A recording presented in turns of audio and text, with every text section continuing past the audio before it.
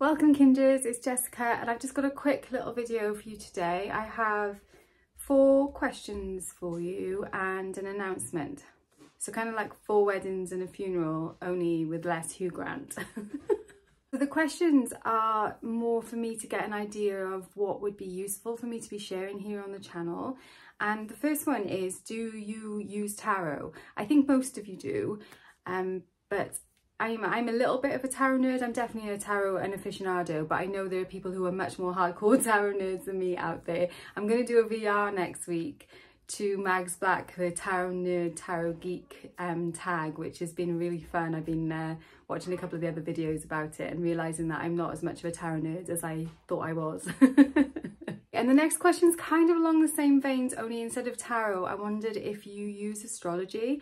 As you know, if you watch my channel, I love astrology, particularly like working with the lunar cycles, but astrology just as a whole has been a real passion and interest of mine since, oh, there's a fly in here now, sorry if that's annoying, and I'm trying to be really quick because I'm heading out to my parents' golden wedding anniversary.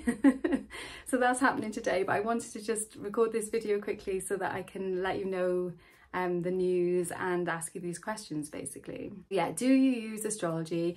I know from the comments, I feel like lots of you do use it, but that quite often people are asking me more questions about it. So I did make a whole series, Astrology for Witches, which explains kind of how to read your natal chart and stuff.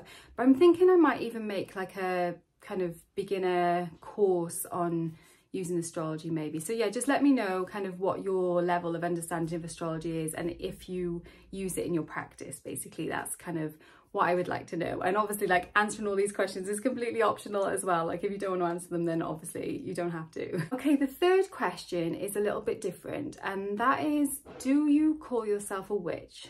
And this is something that I have felt like I go back and forth on this myself, you know, because like witch has been a term more traditionally used to like kind of other people and kind of push them out of the conversation, but like in the last sort of, I guess, 50 years or so now, increasingly so since like the 90s, it's become adopted back in as a term. It's been reclaimed, you know, kind of like queer and stuff like that, words like that, words that were used to like other people have now been like reclaimed. And so I feel like that has happened for witch, but I know that for some people it still feels like a kind of dangerous word. So I just wonder, do you think of yourself as a witch? Do you call yourself a witch? And why, I guess, if I'm being really nosy, because, you know, witches be nosy. And the last question is a little bit more open-ended in that it's like, what would you like me to be sharing here on the channel? Like, is there something you feel like that I know or that I do or I practice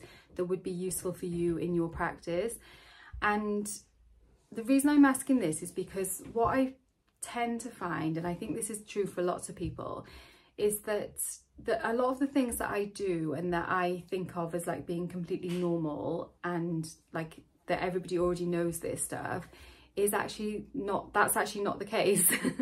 And that some of the things which I find quite kind of just as a routine everyday magic, you know, that's my whole thing, I love everyday magic, that is not necessarily something that is easy for other people. And so I wondered if that might be something that might be useful for me more to share. So yeah, basically, if there's something that you would like me to share about more here on the channel and in my Facebook group, which is the thing that I'm coming to as the announcement in a minute, but just let me know what that is really, because sometimes I think it's just best to ask. Surely it's best to ask these things. So that's what I'm doing, I'm asking. And that leads me on to the announcement, which is that in my last video, I talked about how I'm kind of being a bit jaded with social media, like I think most of us are at the moment.